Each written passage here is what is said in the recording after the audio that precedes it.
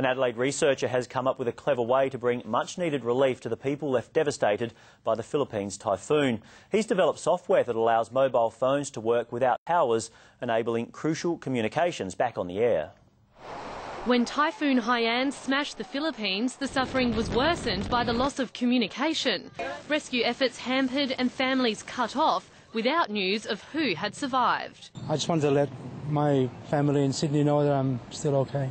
In some areas, about half the mobile phone network was working, and in other areas, only about 15%. But that could be changed. Adelaide researcher Paul Gardner-Stephen says his new software lets mobiles work without towers. We can potentially get communications across an entire city with absolutely no supporting infrastructure out there. With the free software called Serval, phones can communicate directly with each other, almost like two-way radios. A small mesh extender broadens the access to Wi-Fi. That'll provide coverage for anyone coming along this area of the track. I should now be able to send Jeremy a message. He's hoping to get the software to Red Cross workers in the Philippines, but needs old smartphones to make it happen.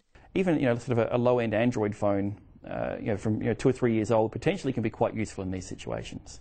With the help of students, Dr. Gardner-Stephen believes the first phones could be refurbished and ready for distribution within a fortnight. That will be a really nice legacy that we can leave.